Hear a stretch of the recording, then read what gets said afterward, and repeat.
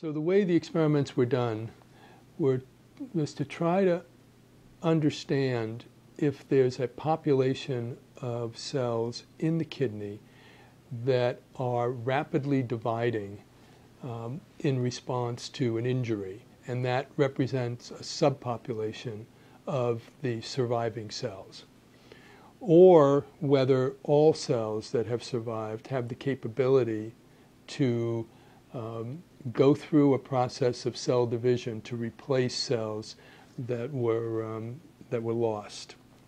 And we use special dyes which cells took up if they were dividing or proliferating in a way that would replace the damaged cells. So what we found in the end was that there were very few cells that took up both colors. So this suggested that there wasn't a specific population of stem cells that the repair depended on.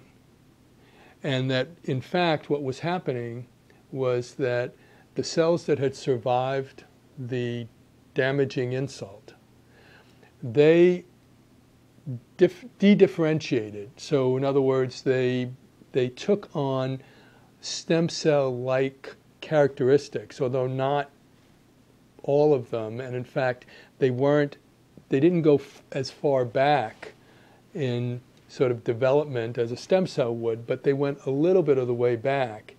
And that allowed them to then divide. So what this means is that it's encouraging for the potential that if we could understand this process of encouraging cells to de-differentiate, become less mature, as it were, they would de-differentiate, then we could potentially help patients who had traumatic injury, ischemic injury, injury to the kidney that's very common in intensive care units or common after surgery.